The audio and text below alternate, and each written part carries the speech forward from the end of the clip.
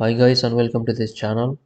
In this video you are going to learn how to install Node.js and NPM properly on Windows 10 or Windows 11. Open your browser.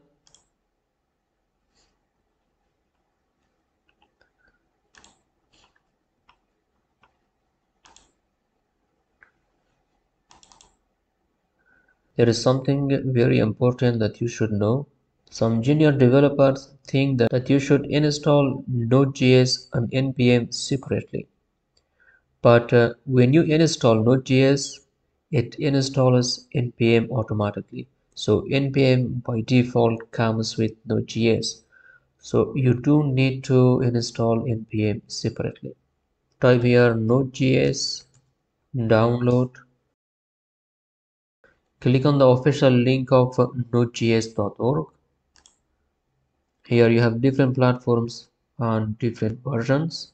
Depending on your system, you can here select Windows, Mac OS, Linux, AIX, and the system. You have here 64-bit system, 86-bit system, and ARM64. My computer's system is 64.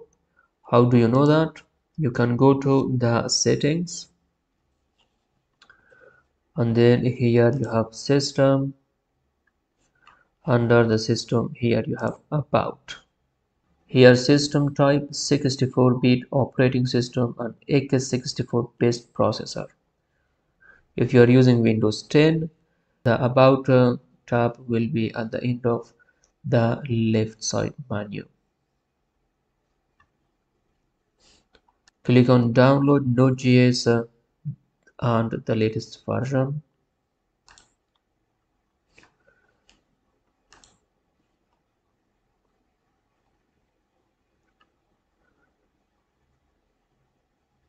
Beautiful.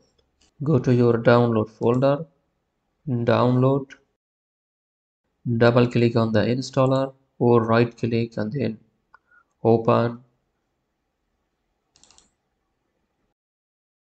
Click on next. End user license agreement. Check the I accept the terms in the license agreement. Click on next. So this is the location, you can change it, but I leave it like that. Next, and here you have all the packages that it will install. So Node.js runtime, core package manager, npm package manager, online documentation, shortcuts, and then add to path. You can also check or uncheck if you installed npm separately, then you can select this option. Click on next, and here you have tools for native modules. Some npm modules need to compile from C or C++ when installing. If you want to be able to install such modules, some tools like Python and Visual Studio build tools need to be installed. So even if you have Python and Visual Studio build tools, it will install a second version or a copy of these tools next to the other tools that you have. So I personally recommend that you do not check this. Some people tell that you check this, but you should not. And it will also install Chocolatey. If you use Chocolatey, it is okay. Otherwise, it will install so many chunks. Later, if you would need some part of these libraries or tools or packages, then you can install them separately. And it is not necessary to install all of them at once.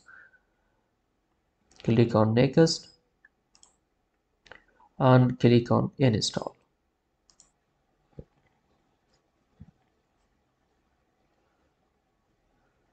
Completed the Node.js setup wizard. Node.js has been successfully installed.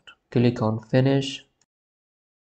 Open your terminal or command prompt or command line, whatever you call it.